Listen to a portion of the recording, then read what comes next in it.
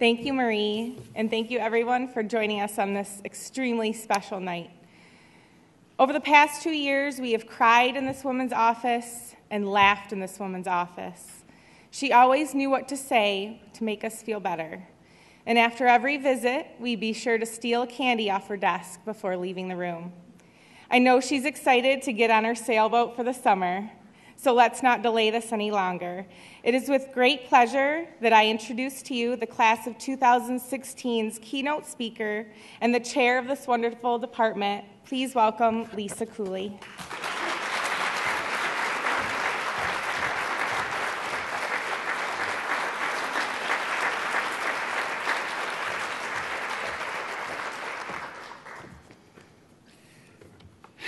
Thank you, Megan. You know, when they asked me to be the keynote speaker, I went, no. And then they all looked at me and I went, okay. I'm truly honored to have been asked to be your keynote speaker for tonight's Nursing Penny ceremony for your class. Let me begin by congratulating everyone here tonight. First and foremost, to my new colleagues. We're being pinned here tonight. Welcome to our profession. I'm so very proud of you, but you know that. I know it's not been an easy journey. I've been there to see you laugh and to see you cry. You've gone through a tedious academic and professional journey, one that can only be successfully completed through the hard work, diligence, your many sacrifices, and determination. The nursing curriculum is very intense and elaborate, yet through thick and thin, the joys and the challenges, you did it. Congratulations.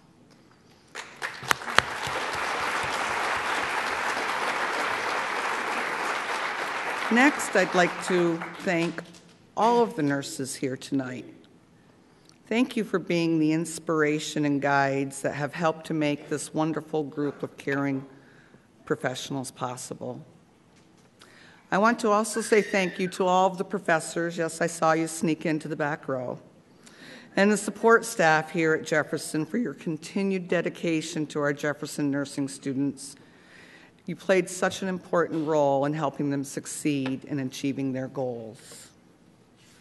And finally, thank you to all of the family members here tonight.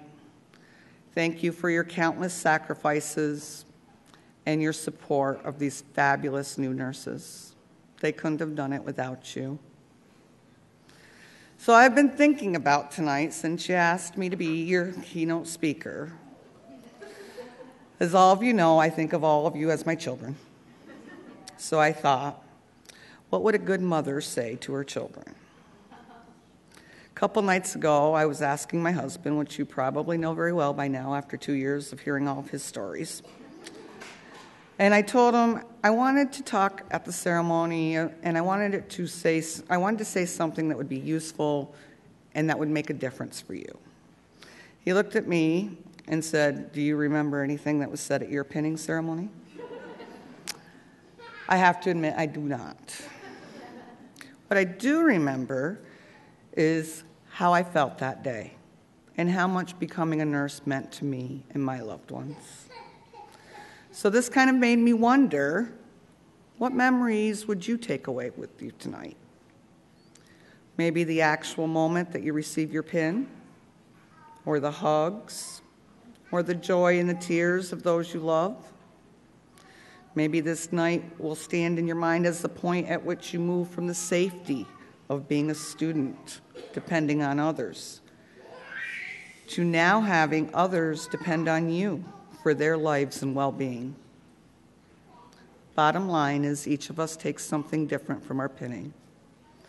What is common to all of us, however, is that pinning is the beginning of a wonderful, uncertain, sometimes frightening time in one's career. In my heart, I know you're ready. So back to my charge to say something that might help you move forward to your new career, given that you're probably not going to remember anything that I say tonight. I'll keep it kind of brief. I'll tell you a little story. You know I'm good at that.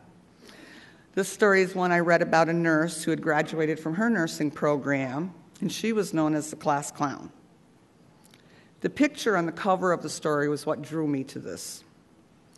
The nurse was sitting huddled on a rock in the middle of a river, with the rotor of a sunken life flight helicopter sticking up behind her.